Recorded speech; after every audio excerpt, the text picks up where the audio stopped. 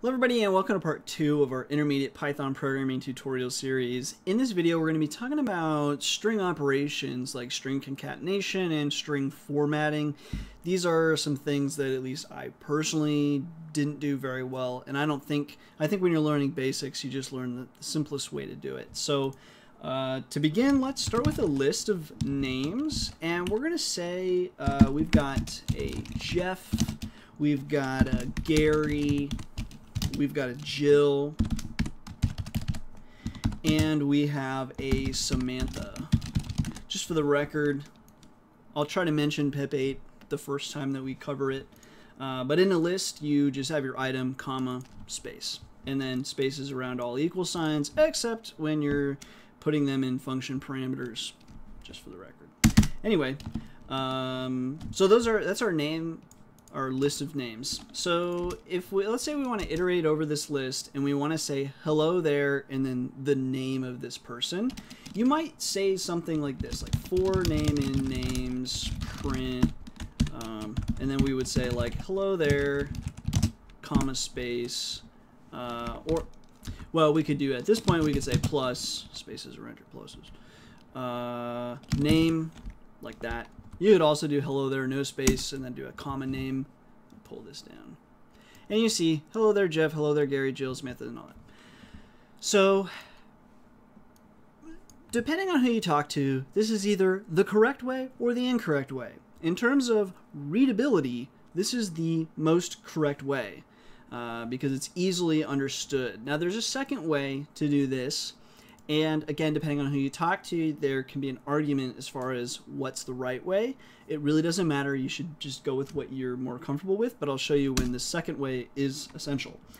So instead we could say print and trying to decide if this will be fine. So print, and then we'll do a space between the quotations, and then we are going to join, and then in join you put a list of things that you're going to join together, and it's a space will be between these things that we join. So you would write, you know, hello there, and then a comma, and then the name.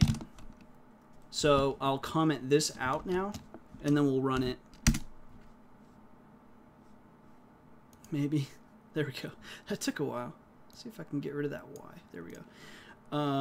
Okay, so you got, oh well, we didn't get our comma, but we can just add that in. Okay, so it's the same thing, but if you ask me, the first one is just so much more readable, and I'm not really sure that it's worth the performance gain here. And as Python changes over time, these are things like subtle things like these that really are going to change by Python even version sometimes. So in some senses they might be like, the difference is probably just extremely negligible. You'll get away with it. But the difference is when, say, you've got a list of strings or really anything, and you want to just print them out as a string, print that list as a string. Of course you could do string names and just print that. But let's say instead you actually want to just print the list of the names as a string. So that might look something like, let me just comment this out. Whoops, comment this out. And that might look like, whoops, not again. We will join just as a comma, dot join, and then names is a list, so we're fine. Let's run that. And in fact, let's do comma space. There you go. So now we've got Jeff, Gary, Jill, Samantha. Okay, so that works. Is it easily readable? If you know how join works, then sure, it's readable. But if you don't know how join works, that's not readable at all. But when it comes to concatenating strings, join is preferable when you're joining more than two strings. Some people will argue that maybe it's more than like some number of strings, like when the processing changes. But I think as a general rule of thumb, if you're going to concatenate and truly concatenate, because actually what we're doing here, we are concatenating, but we're still actually kind of doing the wrong thing in both of these examples. And I'll show you the right thing soon enough. But probably this isn't even the right way to go about it. But if you're concatenating two or more than two, not two, two or more, so basically all concatenation. No. If you're concatenating more than two strings, you probably should be using join purely because it's going to scale better. It's going to use less processing. Now, while we're on the topic of join, I want to show one more thing that join can be used for, or at least the idea of join. So we're going to go ahead and import OS, and then we're going to say, like, consider that you have a file located somewhere. So let's say we've got location of file, and I actually have a file here, so it'll work. You can either create a random text file somewhere and just put something in the text file, or you can just watch. It doesn't really matter. So C:\\\, because it's Windows doing Windows things. So Windows likes to use backslashes, so we use / to escape the backslash character. Anyway, H / desktop / intermediate Python. So that's the location of, actually let's say it's the location of files, because probably if it was just a file, you would just give the one-off path and you'd be fine. But let's say it's an example where maybe you're going to iterate through all the files in some sort of os.listdir format. So you're listing out the dir, you get the file names, and then you want to open them up. So you're going to start with the location of the file, and then you're going to grab that file name. Let's say the file name, well, it is, in my case, example.txt. It's tempting to, let's say we're just going to print, we're not going to open it right now, but it might be tempting to say location of files plus, actually let's do the / to be all proper here, plus file name. So that's really tempting to do, right? And then boom, yeah, you've got the full file path. But again, that's not the right way to go about it. And a lot of times, especially with join, you're going to have maybe more than this, because each directory could in theory be its own little string. And there's actually going to be a lot of times where you might use that if you are working in the system itself. So you wouldn't necessarily have a full path. You might be actually joining C:\, users, H, well, probably not C:/. Let's say you're joining users to H, to desktop, to intermediate Python, and so on. But this will just be a single join. The way that we can actually do that instead is you'll see something like this, like with open, and then we're going to say os.path.join. It's going to work just like the other join, only it's just going to automatically add the little slashes for us. So join, come on, man, location of files, and then the file name, which has an underscore.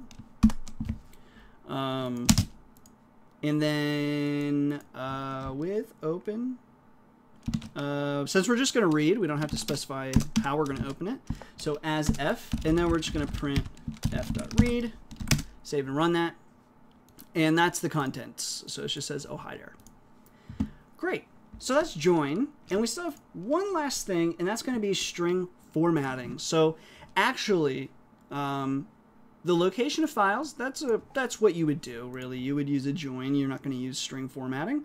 But now, this top one with Jeff, Gary, and all that, that was probably, it would make more sense to use string formatting most likely with that, but I just wanted to show a really simple example. So let's go ahead and talk about string formatting now.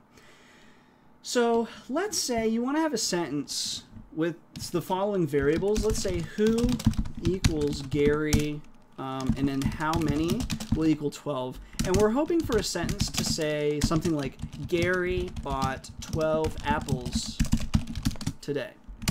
Okay. Where Gary is the variable and 12 is also a variable. So this can be really tempting to do the following. Like,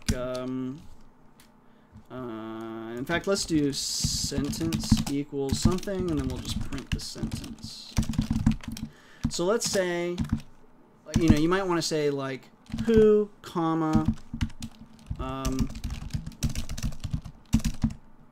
bought, comma, how many, comma, let's add the spaces after these. We'll be Pepe, guys.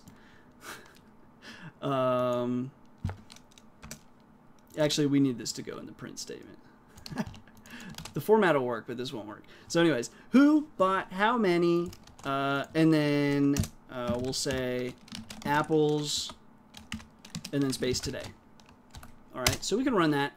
And that might be one way. You might also, rather than the commas, you might add the spaces and then use the plus. To each his own. But that's wrong.